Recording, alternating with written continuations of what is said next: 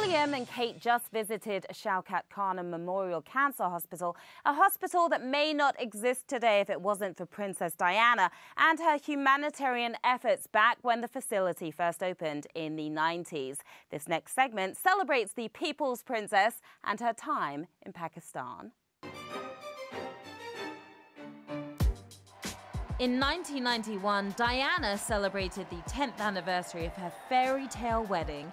That September, the 30-year-old princess traveled to Pakistan for the first time. The 3-day trip was also her first official solo tour as a royal. It was significant for so many reasons. Here she is standing on her own. She's so very, very, very far from home. But Pakistan, interestingly, was a place that Diana was drawn to at several points throughout her life. And when she visited the first time, she really put a focus on some of the issues that mattered a lot to her. This was an official royal tour, but like Diana was known to do, she put a humanitarian spin on it. She wanted to get close to the people of Pakistan. She wanted to shine a light on causes that were important to her: drug abuse and homelessness. It was homelessness, it was children, it was babies, it was the people of Pakistan, and it was her opportunity solo to really embrace that and make a difference, which she did.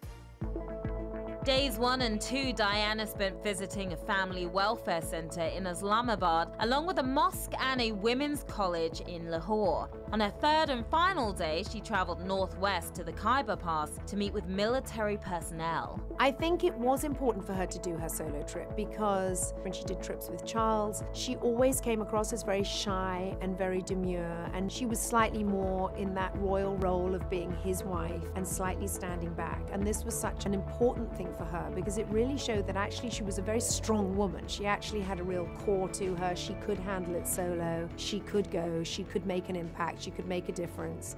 And she could handle it. 5 years later, in February 1996, Diana returned to Lahore to attend a fundraising event for the largest cancer hospital in Pakistan. The facility was recently opened by Diana's good friend, former cricket champion and national hero, Imran Khan. I'm sad that the visit is being termed as political. The fact is that this hospital is not political. Treating poor patients free in a third world country, a modern cancer institute, that's not political.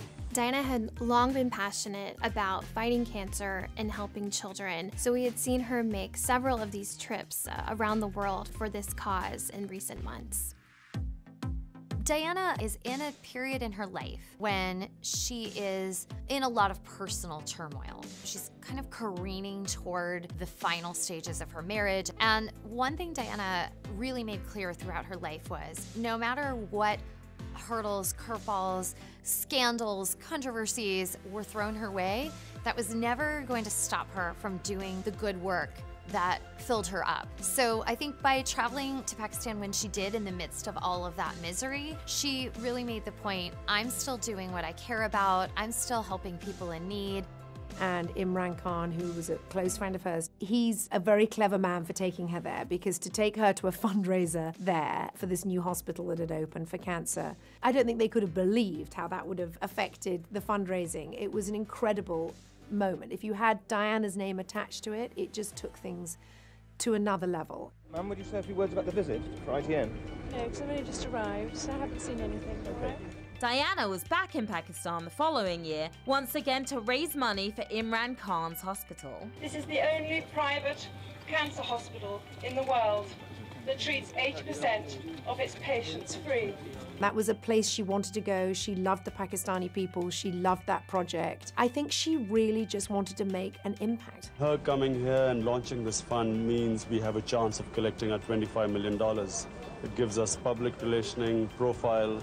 We were able to, because of her, invite the top donors in this country, which we wouldn't have got normally. In addition to increasing awareness for the Children's Hospital and bringing in donors, she also spent a lot of one-on-one time with the patients and with the children. That was really quintessential Diana. I saw her firsthand with children, with sick children, dying children, terminally ill children. She was incredible. She had a real passion for it. There's a very big difference between duty and passion, and I think Diana had the passion to do things. This was Diana's last trip to Pakistan. 3 months later, she was gone.